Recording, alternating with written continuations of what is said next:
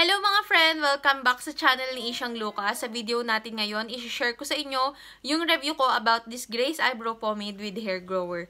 Kung gusto nyo malaman yung experience ko about this product, please keep on watching. Yung Grace Cosmetics, kung bago siya sa inyong pandinig, ito yung makeup line or brand ng aking mayora. Siya yung tao na laging nagpapadala sa akin ng mga products para gawan ko ng mga honest reviews. Siya si Miss Grace Arguelles Limboc. So, ito yung kanyang product. Hindi lang itong eyebrow pomade ang product sa kanyang makeup line. Meron din siyang liquid lipstick na nagawan ko na din ng review sa channel na to. Sobrang nagustuhan ko yung liquid lipstick niya kasi hindi siya nakaka-dry tsaka magaan lang siya sa labi. Ito yung suot ko ngayon, yung shade na Awoy. So, ito, kung gusto nyo malaman yung review ko about this product, ilalagay ko na lang yung link ng video sa description box below. So, ito nga yung isa pang product sa kanyang makeup line, yung kanyang eyebrow pomade with hair grower. Disclaimer guys, pinadala sa akin tong product na to, pero asahan nyo na magiging honest yung aking opinion and review about this product. Unahin na nating pag-usapan yung kanyang packaging. May kita nyo naman na clear lang yung kanyang packaging na nasa plastic tapos meron siyang screw cap. Kapag bagong bili nyo itong product, meron pa siyang plastic na seal. So, makakasigurado ka talaga na bago yung mapupunta sa'yo. Meron siyang sticker dito, dyan nakasulat yung kanyang brand, which is Grace. Yung makeup, which is eyebrow pomade with hair grower. Yung shade indicator, which is itong hawak ko ay Kulay Chairo. Tapos, nakasulat dyan, manufactured for Utsukushi, face, and body. Mapapansin nyo na yung shade, yung pangalan ng shade ng product na to is in Japanese kasi si Miss Grace at ako ay pareho naka-base dito sa Japan. So, yung kanyang mga makeup ay Japanese-inspired din. Yung eyebrow pomade na to is screw cap yung kanyang takip. Pero ang gusto ko sa takip na to, meron siyang nagkiklik na katunayan na talagang nasara mong mabuti yung product. Kasi kapag ang mga eyebrow pomade hindi mabuting na isara, napapasukan siya ng hangin, mas mabilis siyang natutuyo. At syempre, kapag natuyo yung eyebrow pomade, medyo mahihirapan ka ng imanipula siya sa paggamit mo sa kilay mo. So, mas okay to kasi yung screw cap niya talagang merong indicator na talagang nailak mo siya ng maayos. Sa price naman ng product, ito ay 148 pesos. Yun yung kanyang SRP or suggested retail price. Kahit kanino kayo bumili, kahit kay Miss Grace mismo or sa kanya mga reseller, pareho lang niya ng presyo, 148. So, super mura, diba? Available to sa online shop ni Miss Grace. Ilalagay ko yung link ng kanyang online shop sa description box below, which is yung Sedj Beautique. Pero kung malapit kayo sa BEATA Street sa Pandacan, Manila, meron silang physical store doon, which is nga yung Sedj Beautique. Pwede kayo doon bumili para hindi na kayo magastusan sa shipping fee. Yun ay kung malapit lang naman kayo doon. Itong kanyang eyebrow pomade ay merong tatlong shade, which is yung number 1, Akaroy Chairo. Number 2 ay yung Kulay Chairo, which is yung ginagamit ko sa aking kilay. And number 3, Kuroiro. Yan. Iyan yung gamit ko sa eyeliner. Ang ibig sabihin ng Akaroy Chairo ay light brown. So, ibig sabihin, ito ay perfect sa mga taong may kulay yung buhok, medyo light or blonde yung buhok. Ito yung babagay sa inyong shade. Sa katunayan, hindi ko pa to nagagamit. Nagamit ko lang siya nung nasa watch ko. Kasi nga, masyado siyang light para sa aking hair. Sa pagpili kasi ng kulay ng kilay mo, kailangan 2 shades lighter sa iyong buhok. So, tulad ko, napaka-dark ng buhok ko kasi hindi naman ako nagpapakulay matagal na. Ang ginagamit ko ay yung Kulay Chairo or dark brown. Ito yung talagang nagmamatch sa aking buhok. May kita nyo siya, ayan yung gamit ko sa kilay ko ngayon. Tapos ito naman Kuroiro, ang ibig sabihin nito ay black. So parang wala naman ako masyado nakikitang tao na gumagamit ng black na pangkilay. Siguro yung iba, pero mas marami ako nakikita mga dark brown. Itong shade na to, sabi naman sa akin ni Miss Grace, pwede naman tong gamitin as eyeliner. So yan, ginamit ko naman siyang eyeliner and okay naman siya. Sa application ng product, meron akong ilang tips para sa inyo. Kasi bago itong eyebrow pomade na to, napansin ko, hindi siya ganun ka-pigmented, hindi maganda yung kanyang color payoff kasi bago siya. So, masasuggest ko sa inyo, kumuha kayo ng tissue or cotton buds, tapos i-scrape nyo muna or kaskasin nyo muna yung taas para maalis yung nasa pinakaibabaw niya.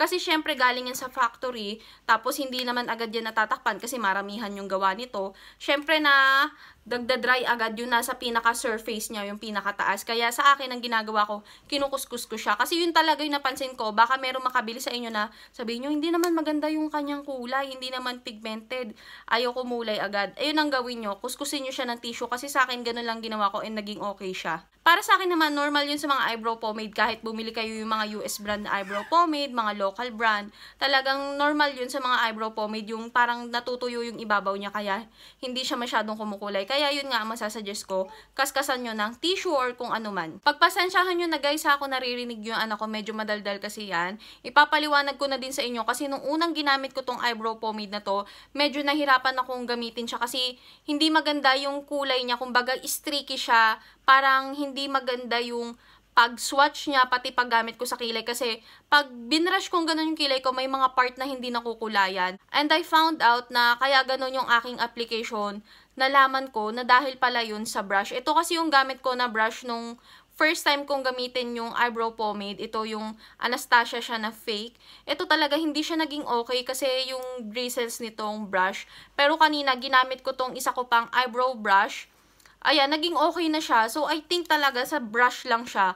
Kasi okay naman yung eyebrow pomade pag ito yung gamit ko. Pero pag ito yung gamit ko, nagiging streaky siya. Hindi maganda yung kanyang pagkaka-apply. And yun pa pala, sa eyebrow pomade na to, kailangan yung gumamit ng brush na katulad nito. Yung slanted. Tapos, kailangan yung bristles niya manipis lang para precise talaga yung inyong application. Kahit na i-build ko yung kulay, blendable pa din yung product. Hindi siya mahirap gamitin, lalo na kung magdadagdag ka ng kulay. May iba kasi na pag nagdagdag ka ng kulay, parang ang hirap ng i-blend, parang patsi-patsi na yung kulay. Itong eyebrow pomade na to, hindi naman siya ganun.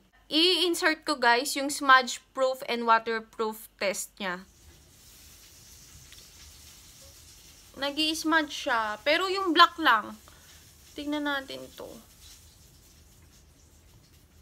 Yung dalawa sa taas, okay naman siya. Hindi siya masyadong nag-i-smudge. Pero yung black sa ilalim, kanina ko pa ito napapansin na sabi ko, hindi ito smudge proof, itong black. Kasi talaga makikita mo na parang makapal na makapal yung kanyang consistency, na parang hindi siya nag-set. Pero itong dalawa sa taas, hindi siya masyadong nabubura. Or smudge resistant siya. Yan, inisprayan ko siya ng Nature Republic Aloe Vera Mist. And, kung ganyan lang siya, kung babasain mo lang siya ng tubig, hindi naman siya yung tumutulo. Kasi tignan nyo itong tumutulo na tubig, oh. Ano pa din siya? Clear pa din siya. Kahit itong black, kahit na nag-smudge siya, kahit mabasa siya ng tubig, hindi siya yung tipo ng mga, ano yun, alam mo yun, yung sumasama yung kulay niya sa tubig. Yan, oh. Maganda pa din. Tapos, try natin siyang gantuhin. Ooh! Waterproof siya. Tingnan nyo mga best. Waterproof. Itong dalawa ha. Try natin tong black kasi nag-smudge na to kanina eh. Or siguro dahil makapal yung lagay ko. Ay hindi. Yung black talagang ano. Nag-smudge talaga siya. Ayan o. Nag-smudge talaga siya. Pero yung dalawa sa taas. Maganda. Maganda yung kanya ano. Kasi kahit nabasa na siya ng tubig, may kulay pa din siya na natitira. Hindi siya tuluyang nawawala. Itong black, siguro na iba lang yung formulation niya, kaya ang bilis niya mag-smudge. Pero yung dalawa sa taas, yung Akaroy Chairo, tsaka Kuray Chairo, maganda pa din yung kanyang kulay, oh. Kahit pinupunasan ko siya, oh. Hindi siya talaga nabubura. Oh, nag-tint siya. So, makikita nyo dun sa video na itong number 1 and number 2, talagang smudge proof siya. Kahit galaw-galawin mo siya ng kamay mo, hindi agad siya nabubura, hindi siya agad-agad kumakasat. Kahit basain mo siya ng tubig, hindi siya agad nabubura or hindi din ano yung tawag doon, hindi humahalo yung kulay sa tubig. So, talagang smudge proof and waterproof siya. Pero itong number 3, yung kulay black na ginamit ko sa aking eyeliner, ito talaga, nung unang swatch ko pa lang sa kamay ko, napansin ko na talaga na parang antagal niya mag-set. Tapos, kahit ilang oras na siya sa kamay ko, kasi ilang oras yun, syempre, nagfi-film pa ako, tapos may iba pa akong ginagawa. Kahit ilang oras siya sa kamay ko, hindi talaga siya nagsiset, basa pa din siya. Tapos, ang napapansin ko dito, meron siyang amoy.